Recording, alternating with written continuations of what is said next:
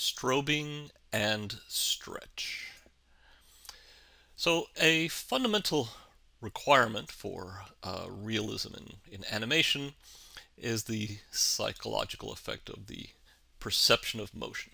So this illusion occurs when the brain interprets a sequence of images as being the apparent motion of an object. This is also called beta movement. Now sometimes this psychological effect, which is essential for animation to be possible, is called persistence of vision. That persistence of vision is actually a different optical psychological phenomenon. So now when the action is slow and the sequence of images for an object are not so different in position from frame to frame, then it's rather easy to maintain the perception of motion.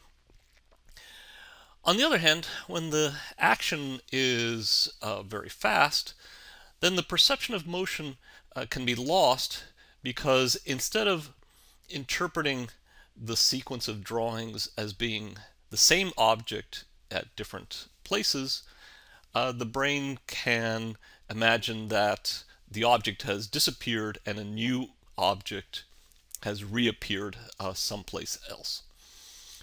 So this disruption of the perception of motion in animation is called strobing.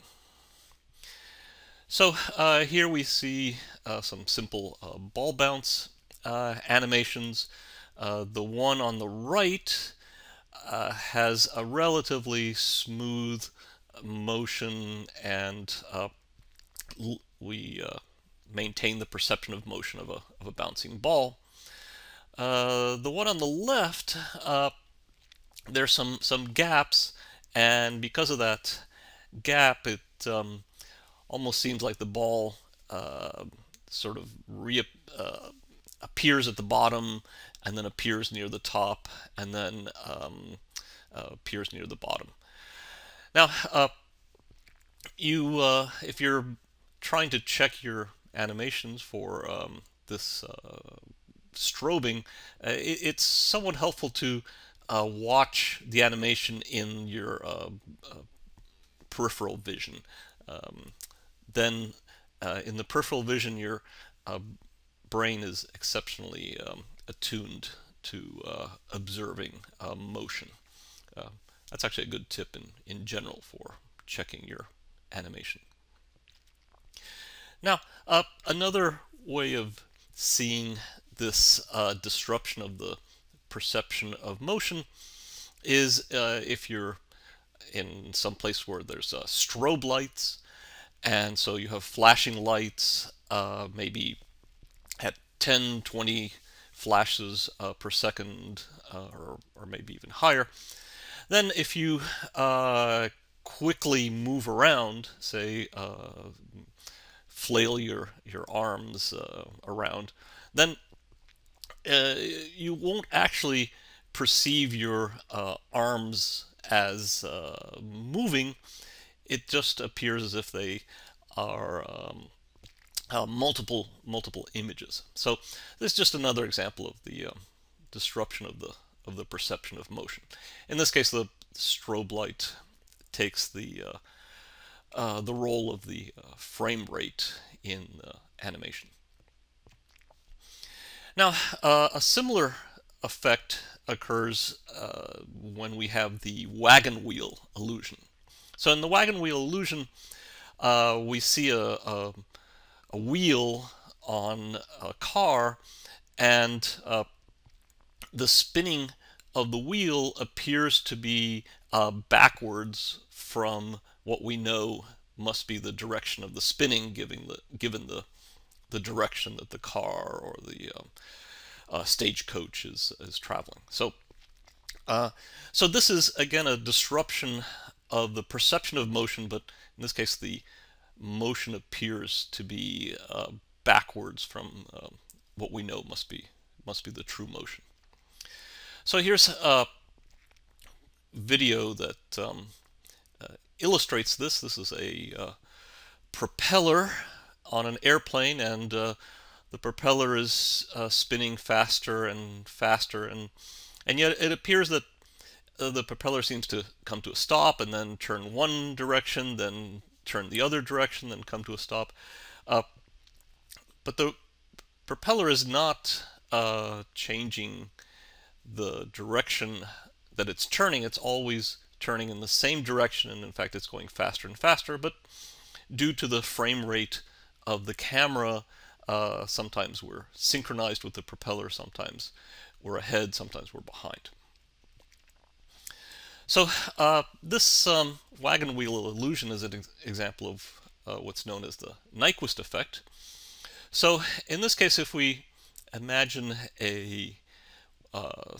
like a stagecoach wheel that's turning, and on the first frame we have it here, this yellow colored wheel, and then on the next frame it's positioned where the blue wheel is.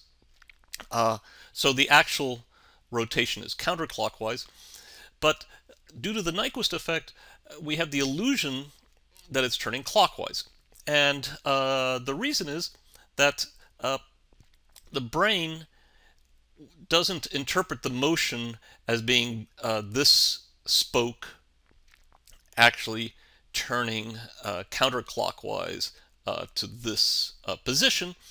Instead, it imagines that this center spoke has rotated backwards and is now positioned here. The problem is that the brain misinterprets this because what it imagines is this spoke is actually this spoke over here that has turned to this position. In other words, the brain is misinterpreting which spoke it's seeing, and because it imagines that the nearest spoke on the next frame must be the one that it's seeing, it sees the wheel turning the wrong way.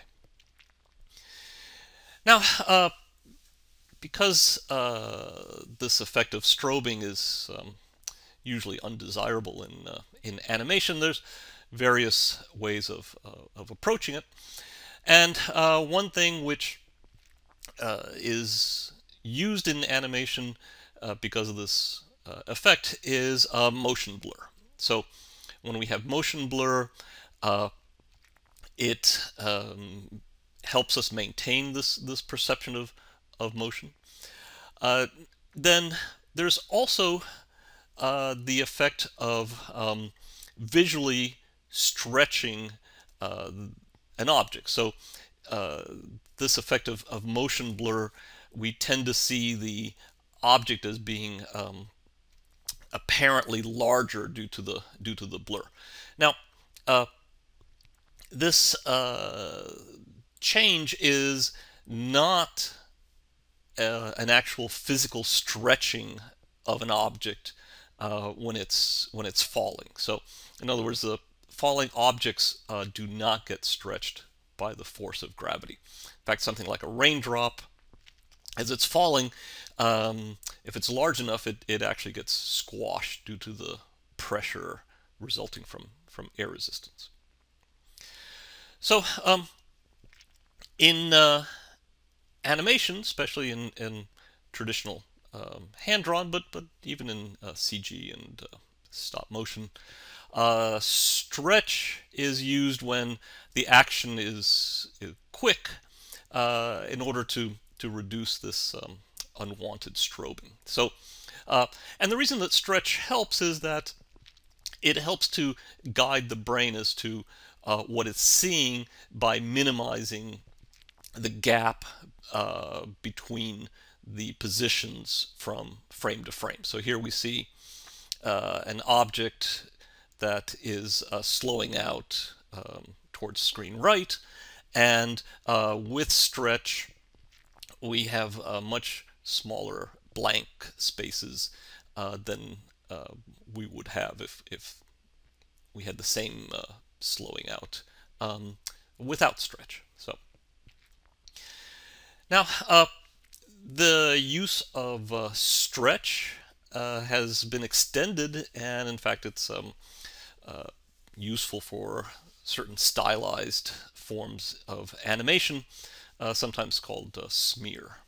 So let's look at a short sequence from a classic example of smear.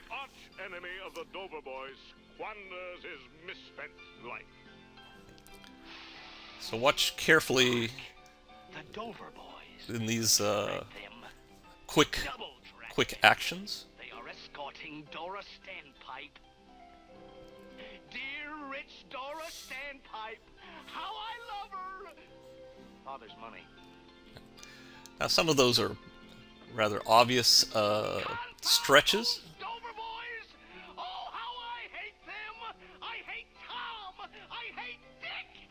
And I hate Larry! They drive me to drink! Now watch the bottle and the hands. Found them. So if you go frame by frame, it's impressive how the animators stretched and smeared the images, extreme distortions. Look at the mouth of the bottle and the bartender's hands, and when you're watching it, it's interestingly stylized, but you're not aware of it until it's pointed out. So anyway, very successful, effective use of stretch to control strobing and even to add a nice style. So in summary, strobing is the disruption of the perception of motion for a sequence of images. The Nyquist effect produces a false perception of motion due to similar duplicate images. That was the wagon wheel illusion.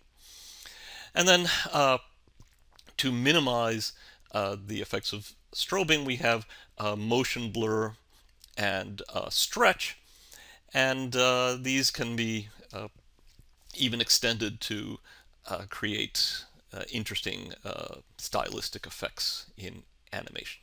So stretch is something that we'll see again when we talk about squash and stretch with forces in some of the future tutorials. So see you then.